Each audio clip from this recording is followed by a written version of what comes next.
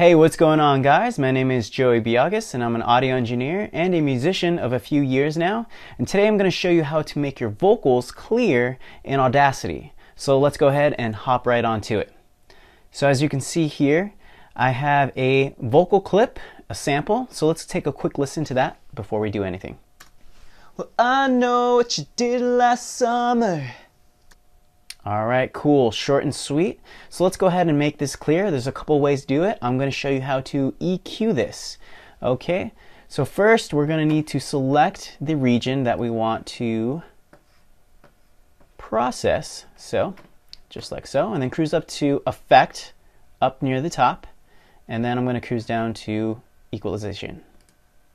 Okay, and that's going to bring up this window.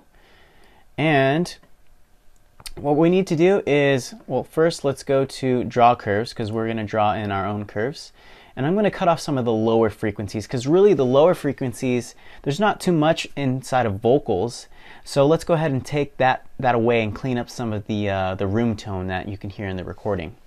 All right, so by doing that, we can simply place a dot somewhere around 100 hertz, 80 hertz, 100 hertz, just depending on your recording and what it sounds like and what sounds best.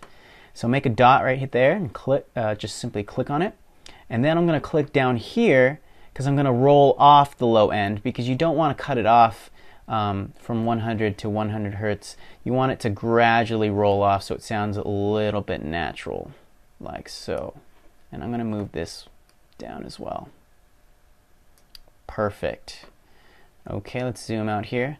Now, another thing that I like to do is I like to boost up some of the higher frequencies, somewhere around 5K to 6K hertz. And that's kind of like the sweet spot for vocals. So let's go ahead and do that. I'm going to switch over to graphic EQ here. Okay. And find my 5 hertz, which is, I believe, this one right here, right? Yep, perfect. All right, and I'm going to zoom out so you can kind of see what the graph is doing here. Okay, there we go, and I'm going to boost it somewhere around 6 dB or so. And let's do a little bit of the 6K. All right, just like so. Now we can actually preview this before we even process the audio fully, so we can kind of get an idea if this is what we really want. So I'm going to go over to preview here.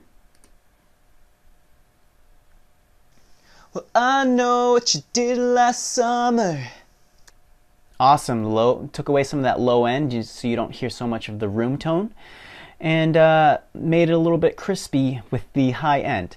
So let's go ahead and process this by going down to OK. And like so, voila, you have your finished product. Well, I know what you did last summer. So that's pretty much it on how to make your vocals clear in Audacity. If you do have any other questions, please let us know, and thank you for watching.